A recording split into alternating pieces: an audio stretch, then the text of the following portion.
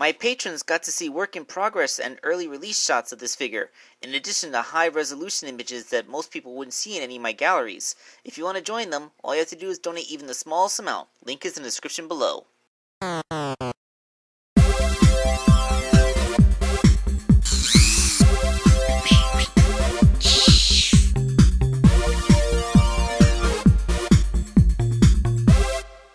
Alright guys, this project has been way overdue, but we're back to making the champions from Legend of Zelda Breath of the Wild in the order that I encountered them during my playthrough of the game, and the second one for me was Daruk, the Goron champion.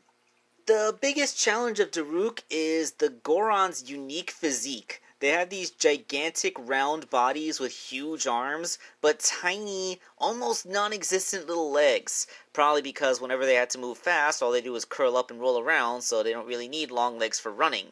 So because of that unique physique, there just wasn't a toy with this anatomy that existed when I completed the Mifa figure.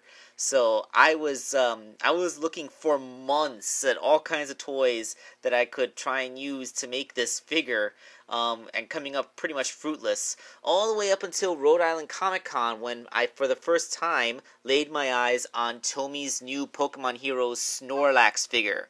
Ah, yes, Snorlax. Now there's a Goron-like physique. A big round body with a huge head, short stumpy little legs, which are in fact just kind of feet sticking out of his hips, and, well, the arms are a bit short, but, you know, I could work with that because he still had elbows, despite the fact that the elbow is practically built into where Snorlax's wrist would be, but, you know, it was something that I could work with. So when I saw that Snorlax, I'm like, finally, I have found my Daruk. Of course, Snorlax has feet coming directly out of his hips, and even if they are quite stumpy,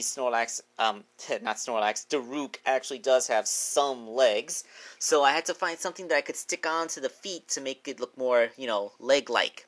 I found this old, crappy Ninja Turtle figure that wasn't really part of my childhood collection, was kind of an also-ran, an extra Leonardo figure that had a stupid gimmick that didn't work anymore, so I lopped off his legs at the knees, and with a little bit of resculpting to give him toes, I was able to attach them onto Snorlax's feet, and then, you know, carve away at them, leaving the ball joints intact so they could still attach and move around and stuff, but, you know, that they kind of, I turned Snorlax's feet into Daruk's thighs, and then everything below his little Goron knees are Leonardo's feet. So yeah, there you go. A Ninja Turtle has given Snorlax legs.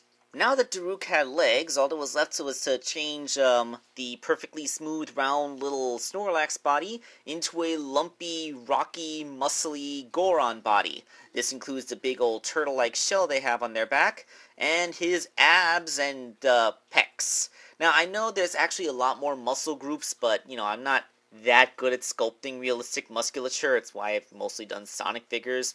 But, you know, I was able to get some of his musculature in there, in addition to his pretty epic chest hair. Because, you know, Gorons are kind of like an entire race of dad bods, you know? Like, they're obviously still strong, but they're all round and roly-poly, and they have hair coming out of places where young people just don't have hair, typically. Segue into the giant shoulder tufts, because there's a... Wait, is that even hair, or is it just part of a chitinous carapace that Gorons have? I mean, it's colored the same as his beard, but is even his beard hair? What are Gorons? Their physiology is so weird. They have no females, yet they still have nipples and belly buttons. How do you have those things if you have no females? What are you, Gorons? Perhaps the most sculpting that I had to do was on the arms. As you can tell, you know, just past the elbow joint, Snorlax has 5 little claws, and that's about it. So I had to basically make an entire forearm for this guy, and then once the forearm had settled, I made a hand on the end of it. Now, hands are pretty hard to sculpt, but I'm pretty proud that I was able to make a couple of big old fists, which, you know, kind of work. So yeah, this was probably the most intensive sculpting. Although it didn't use quite as much material as later on, you'll see what I'm talking about later, but yeah, like, nice hands. Now, Daruk's outfit is mostly just a sumo wrestling style loincloth thing that he wears. I mean, it's not exactly like a sumo wrestler's thong, but it's kind of similar. I think that's what they based it on. Basically, it's just a rope of epoxy sculpt that I put around his waist, and then, loinclothy bits. He has a big bow on the back of it, and underneath there's like a thing covering his Goron genitals, which I'm wondering if they even have, because as it's been previously mentioned, no females. Or do they seek out Gerudo to mate with, the same way that Gerudo seek out Hylians? Oh god, I do not want to think about that. Why did I say it out loud? And now, here's where pretty much most of the material went. Daruk's head used more sculpting material than many of my figures ever used. Like, I think Daruk may have single-handedly used more epoxy sculpt than any other figure I've ever made. Even figures that are twice his size.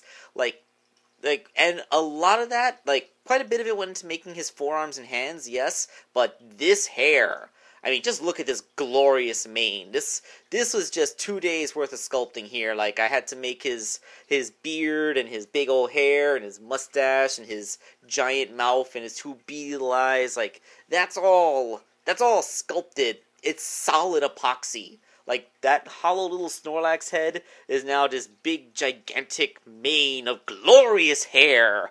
Way more than Darunia had. And I think it looks pretty darn spiffy. Alright, so here was Daruk, back before I had painted any of his components, because I wanted to make sure that the figure would, work, that none of his parts would clip into each other, because, aside from being able to take off the head and legs, Snorlax's body can't really be dismantled, so, in this case, it just means I can't pull the arms out, but, I just wanted to make sure that everything looked right before I tried painting it. So now, let's get into the painting job.